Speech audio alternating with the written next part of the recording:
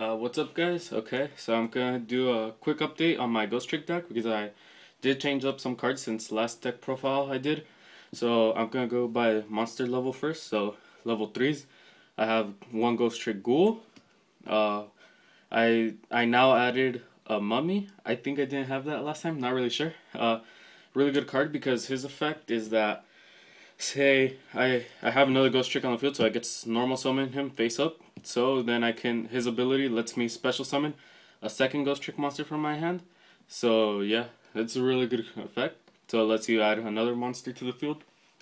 And if it's a level 3, you can overlay for Alley card, so it's a really good one. One Ghostrick Yeti. I think I was running it at 2, not really sure. Now I'm running it at 1. And then searchers, I have 3 level 3, 3 Dankshis. I'm running Triple Stein. Good card to get your magic and trap cards out from your field, from your deck. If it does damage to your opponent's life points, it's a really handy card.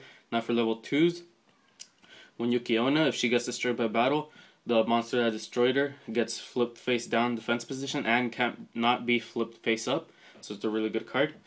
And it's going to be good if you have more level 2 cards because they're coming out with these with next month. They're coming out with the new support for Ghostrick deck, new XYZ monsters, Ghostrick Doll, and Ghostrick Werewolf. It's a really good card.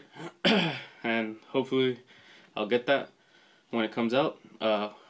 Double Witch, good card. It's like a Book of Moon, so nice card to have, especially in a deck like this. I'm now only running one Jack Frost. Good card if your opponent declares a direct attack. It negates the attack and it flips it face down, and he's special summoned to the field, so it's a really good card to have. I'm running now one Lantern. I'm still waiting on getting 2 more. I have now for level 1s, my bad. I now have 2 Marys, a good card because if you get inflicted by damage points to your life points, my bad. If you lose life points, any amount, you can discard it from your hand and special summon one Ghostrick monster in face down defense position. So you'll probably want to go for like the Ghostrick Yangshi because once you flipped up, you can now search for another monster. So it's a really good card to have. I'm running it at 2, but I'm still thinking about getting a 3rd one. So yeah, now I have triple Ghostrick Spectre. Good card because if one of your Ghostrick monster gets destroyed, he's special summoned to the field in face down defense position, and it lets you draw 1 card, so it's a really good card to have. And for our final monster, I have one Magician of Faith to get your spell cards back. That's a total of 20 monsters. And now moving on to spell cards, I have the triple Ghostrick Mansion, and now I'm running one Ghostrick Museum.